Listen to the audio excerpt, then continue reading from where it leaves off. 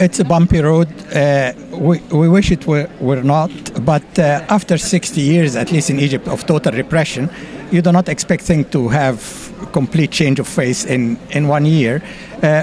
It is a question of management. It's a question of time. I think you probably need a couple of years to get things right, to people to understand that they need to work together, to understand how a functioning democracy could work.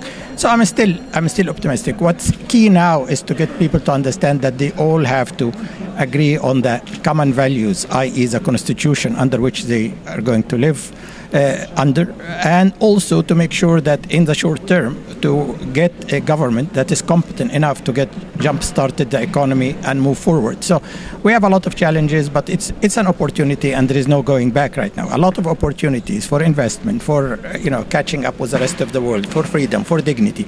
But we need all to work together. Europe need to work with Arab world. The Arab world need to work with Europe. Everybody need to lend a hand, But it will work. We just have to be patient, and we just have to continue to stick to our goals. Everybody should have freedom and dignity.